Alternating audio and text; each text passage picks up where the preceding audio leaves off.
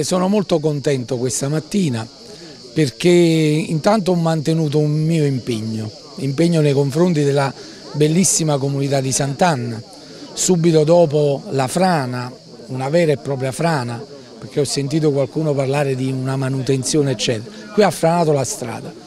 Subito dopo la frana facemmo un incontro qua in frazione, le persone erano disperate, amareggiate perché si rendevano conto in buona sostanza, come ci siamo resi conti tutti, che la frazione era divisa a metà. È una strada provinciale e tutti quanti noi abbiamo la consapevolezza della gravissima condizione di difficoltà in cui si trovano le province, quindi sembrava veramente difficile realizzare questo obiettivo.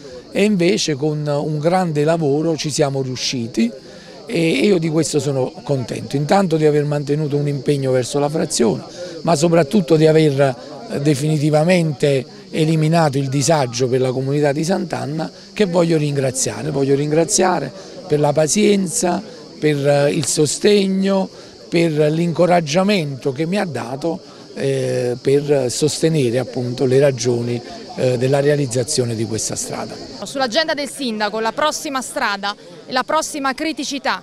Beh, dobbiamo risolvere San Cesario, la strada che porta a Castagneto, che adesso teniamo interclusa ai mezzi pesanti. Abbiamo affidato ad uno studio di progettazione la realizzazione del progetto esecutivo, abbiamo investito 30.000 euro perché si tratta di un lavoro in un vallone, anche qui in zona rossa, in zona ad alto rischio idrogeologico, e quindi dobbiamo vedere bene dove mettere le mani e che cosa fare.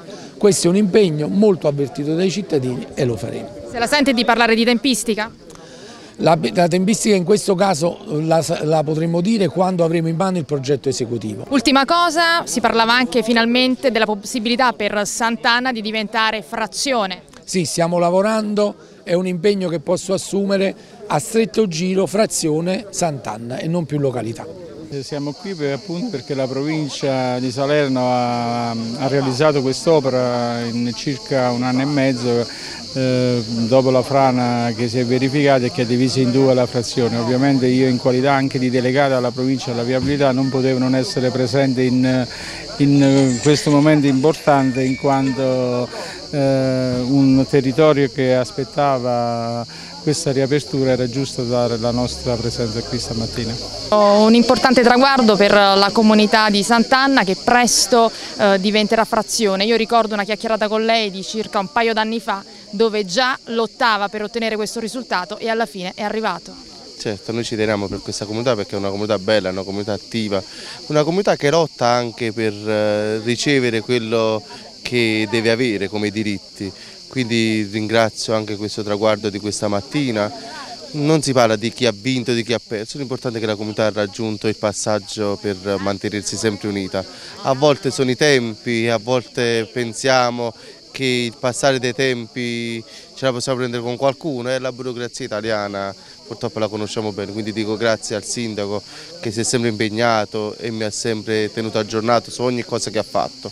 Quindi lo ringrazio di vero cuore, ma ringrazio tutti gli enti della provincia che sicuramente hanno avuto pure un occhio di riguardo per Sant'Anna. I tempi sono stati lunghi, pigliatevelo con la burocrazia italiana che anche in altre parti è peggio, quindi ringrazio di cuore questa giornata.